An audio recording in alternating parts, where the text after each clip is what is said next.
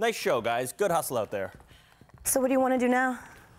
Well, go our separate ways and pretend our lives matter, huh? Sweet. Jesus Christ.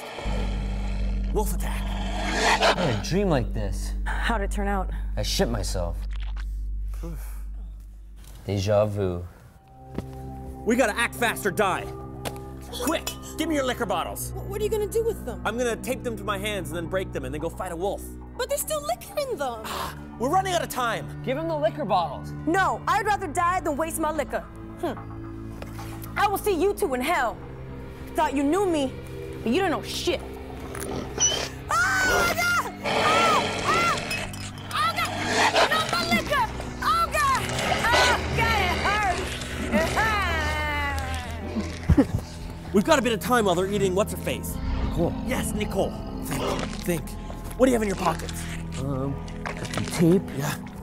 Sponges. Perfect. Tape the sponges to your hands. Why? Just do it. Here, I'll help you with the tape.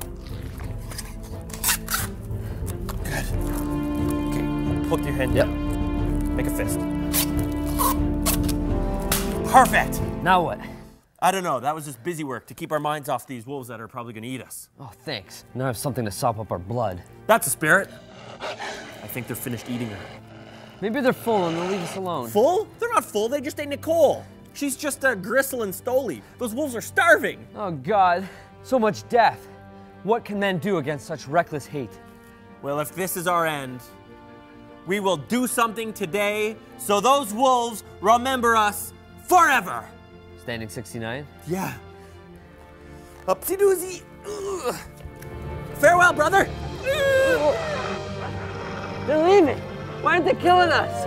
Could it be they're homophobes? They are. Yes. Get back into the woods, you homophobes. Yeah. And that's how you avoid a wolf attack. Now let's go catch the bus.